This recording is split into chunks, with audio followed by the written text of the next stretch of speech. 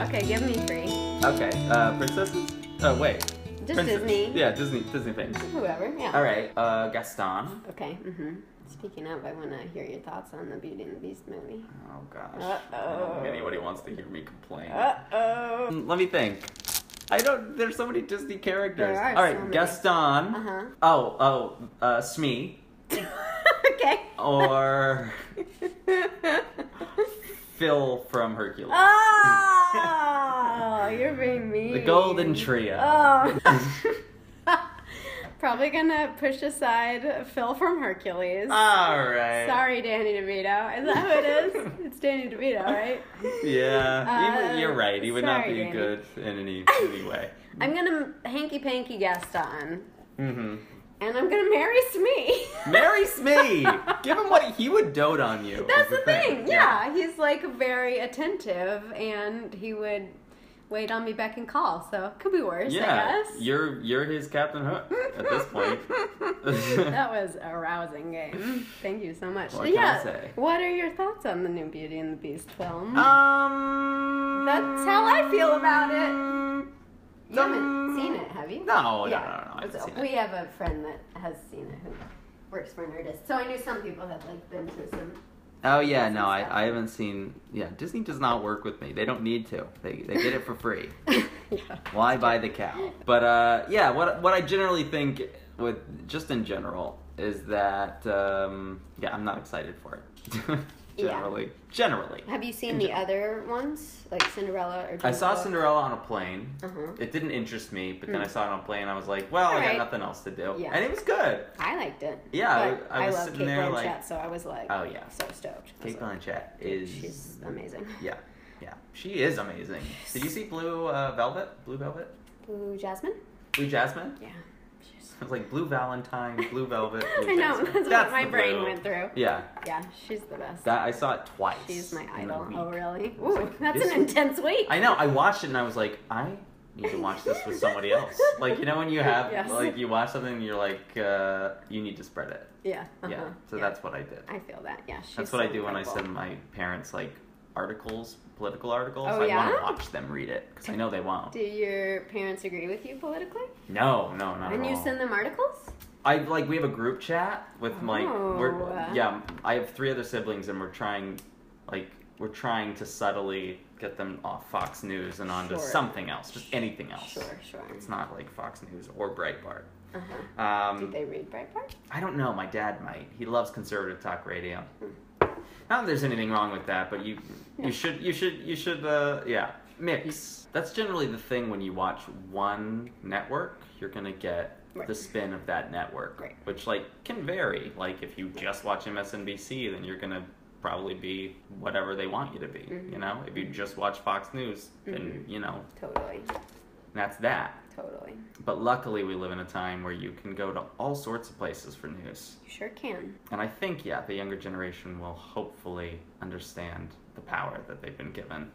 And not just I don't know. I think also the same thing can be said is that all of these social media sites are algorithm based. And so if you watch one thing or click on one thing, then it will keep serving you that thing. That, for sure. And since people love to be mad, and that's like a evolutionary thing in our heads. Interesting. Articles that make us mad are way more likely to be shared because we're we can't get the word out. So everything is making us mad. That's really interesting. Yeah, it's such a mess. And I don't think any of the sites are going to change because they have to get more eyes for a longer time and everything. That's their whole shtick. Right. So Totally. who knows? I think you have to try so hard to be centrist. It takes active efforts and nobody has the time for it. So you just take what you can get from the headlines and then move forward with your day. I don't know. That's really interesting. Sorry, we totally Beauty and the Beast. got off topic, but I was so intrigued by that you send articles to your parents. If you would like to do some magnets, I feel should. free. I've just been Here's not scissors. doing No, the it's craft. And here's Cool. the magnet, and I'm just hot gluing them on because that works better than the craft glue. But if you wish to leave them just little stones, you can do that too. Yeah. So yeah, Beauty and the Beast. I hate to say anything definitive about something that I haven't seen yet. Sure. What I generally think is mainstream Hollywood and films have to be universally accepted by all sorts of countries. And so if you're trying to make a movie for China, the US, India, and all of these other crazy worldwide markets, then of course you're going to have to do things like what they do. Interesting. So they do what they got to do. Yeah. You know? Hadn't really thought of it that way, but you're totally right. They have to make movies that make $500 million. Yeah. And like a huge part of that is making universally acceptable films. Also not like offending China, for example. That's so interesting. Because they won't show it because it's a communist country. Right. So I had not even thought of that at all. I just had been thinking that I don't know if I like how some of the characters look. Oh, like who? I just feel like all of the, not creatures, but all of the things. Mrs. Potts, Lumiere, they all look weird. They look weird. Don't you think? Yeah. They all look weird.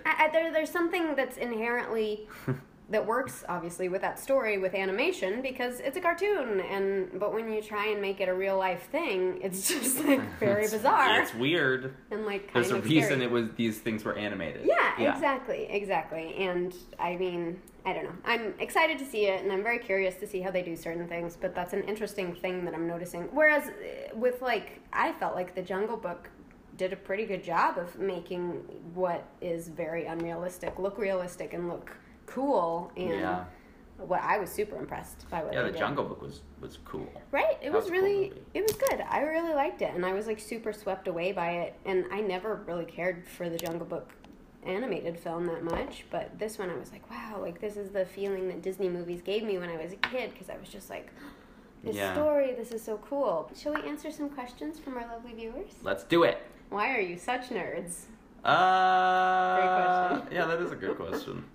I just like nerdy stuff, I guess. Yeah.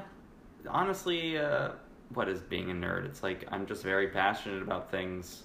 Yeah, and there ain't nothing wrong with that. Honestly, there isn't. Like, everybody's a nerd.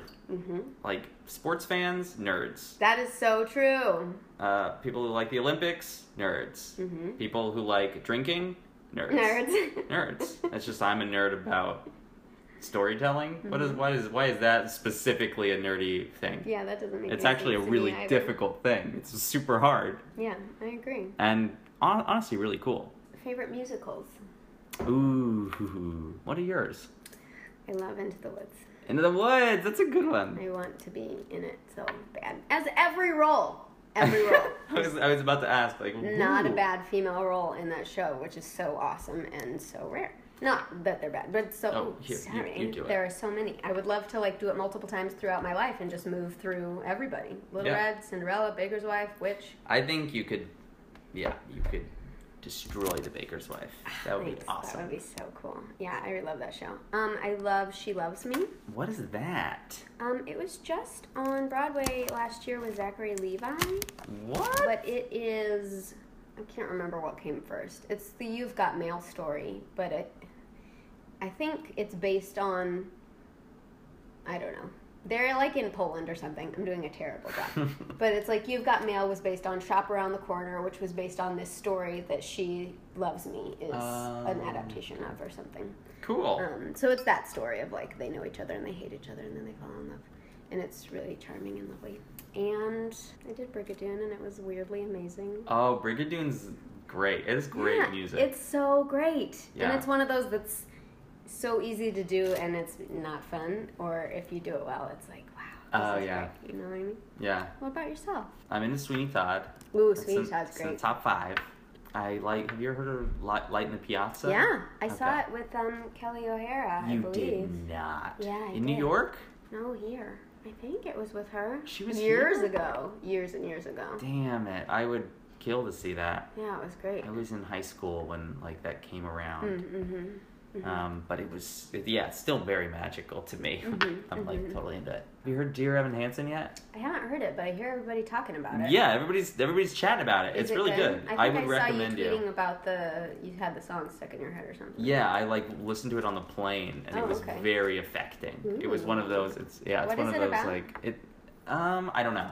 Okay, great. The music doesn't tell you, and I haven't looked it up. Interesting. Okay, but it's like, it sounds like it's pop music, like modern church music almost, but like to the nth degree. That's what a lot of like modern pop Broadway sounds like to me. It's like church, but there's a reason those songs do well in church, and it's because it's like it's affecting music, and it's visceral and emotional. It's really interesting. Yeah. I hadn't really thought about it that way. Yeah. How do you feel about Hamilton? I have not heard it yet. I haven't either. Why? You fool. Why? I don't know. Because when everybody's into something, I'm like, I'm okay. No way, really? Oh, yeah. Just bad. Sorry, everyone. But my friend from college is apparently going on as Hamilton on Broadway right now, and I got so excited. What? I was like, what?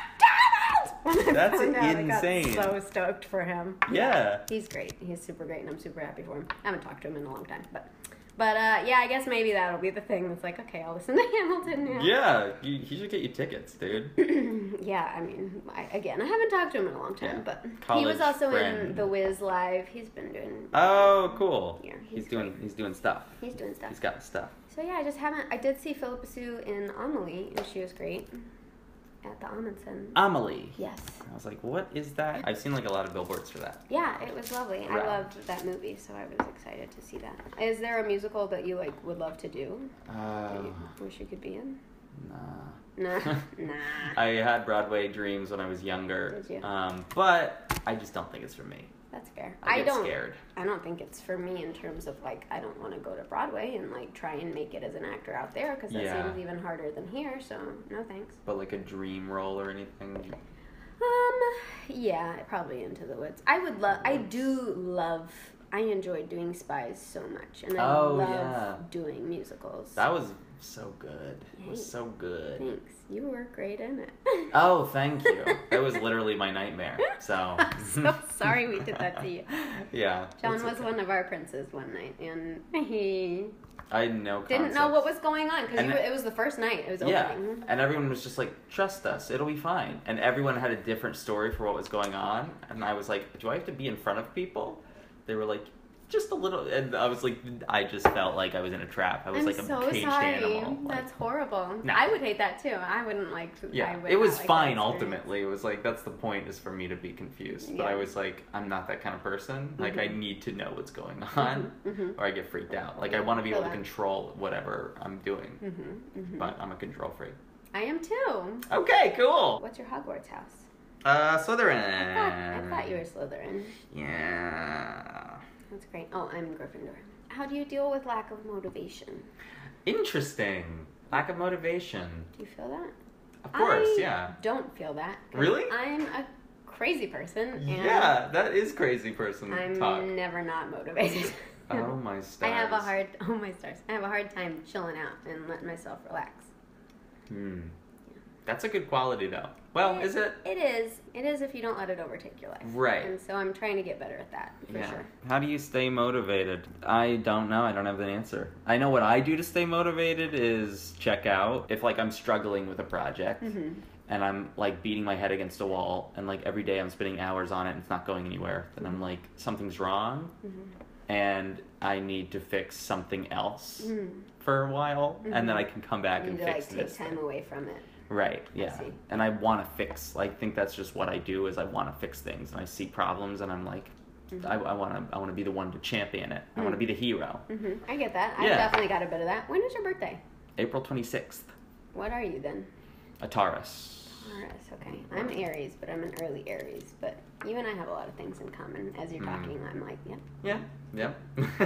Yeah, so when I'm not motivated, I just shift my gear and work on something else for a while, and then I'll come back. And now I've figured out, like, I have a few pillars of things that I can work on, and I think of them in those terms. So I'm like, when I'm not working on, like, writing screenplays, I'm going to focus on making YouTube, and when I'm not focused on YouTube, I'll focus on, like, music. I see. And so it's like I can jump between the things. Awesome that you have all those different abilities and that you can kind of jump in between them. Yeah. I don't feel like I have that. But you can sing, you can act, you have a YouTube channel, you have a personality that's like very good for YouTube if you wanted to. I mean... Yeah, I mean I do... YouTube has become the thing that I do when acting is frustrating. But I am not a writer. I'm not a musician. I can't write music. I don't have a thing that I can just like create on my own outside of like YouTube-y stuff. Mm-hmm. And thankfully I've like found that, and that's like a nice outlet, but I don't know, I'm just not as multi-talented, I guess, in the different things that I feel like comfortable doing or creative doing or whatever. Yeah, most of it's like I have a skill set that's perfect for what I do, and that's YouTube. Mm-hmm. So when when I try to take that and put it to other things, it doesn't always work out that well. Mm-hmm. And I would say that's usually the case with most YouTubers, which is why we can't cross over into the mainstream very easily. It's because you have to be a skilled worker in other parts of like entertainment to cross over. And like when you plop a YouTuber off of their channel and put them on a stage and then compare them to like the best comedians or the best musicians, like sometimes they don't stack up. Sometimes they do, like Troye Sivan or Bo Burnham's a good example, or Grace Helbig. Like they made the crossover and they can do it, but it's a hard leap. Are you writing screenplays? Like full-length scripts and stuff? I'm working on TV. I'm working on a pilot that I want to sell. I want to star, and I want to do it all. So cool. Yeah, but it's like taking a year and a half to just learn how to write, because it's hard. Writing is a huge thing, and it's like very much a specific skill, and if that's not what you're good at, it's hard to learn how to do it. Yeah. Final question. Somebody asked me if I know all of Harry Potter in 99 seconds, and no, but I know all of Lord of the Rings in 99 seconds. There we go. The Lord of the Rings. Hobbits, dwarves, elves, and men, kings and queens. Epicness. Oh, I didn't. I always go potatoes, but that's not so much. Yeah, I tried to sing it live at the last GeekyCon. That's amazing. Yeah, but I forgot the lyrics. I didn't know my own song. I hadn't sung it in like years. Well, yeah, if you haven't done it. It was a bit. I did like 10 seconds, and I was like, "This is done." Anybody else? Nobody knows that one. I don't even know it. It's so good. It just gets stuck in my head for some. Like when I think of the music, I think of like your words too, like that, just that part. Yeah, potatoes. Potatoes. I love it. So good. Gosh, that was my freshman year of college. Did you what time? I haven't watched it in a while. Did you like get a haircut? You like did the one side and then you got a haircut and did the other side. I don't know what the hell I was thinking. It took me a while. I was like, is this two people? I don't know. Yeah, like I purposely got a haircut. That's awesome. Because I just, for some reason, I had this alter ego in my early days of YouTube where I would just sing with myself and convince people I had a twin for no reason. I wasn't sure. I know, but like, what's the point of that? Like, you being confused about if I'm one or two people does not help my brand, you know? There was like no reason to do that other than like, gotcha. It's stupid. It's stupid. So he like doesn't premiere very often. My twin brother. Yeah. Does he have a name? Brian. I'm such a mess. Tell Brian, hey, I miss him. Will do. He wears glasses. He has shorter hair than me all the time. It's just part of his genetics. Oh my gosh, that's so funny. Let me see what you made, John. Oh, let's see my crafts. Jewels.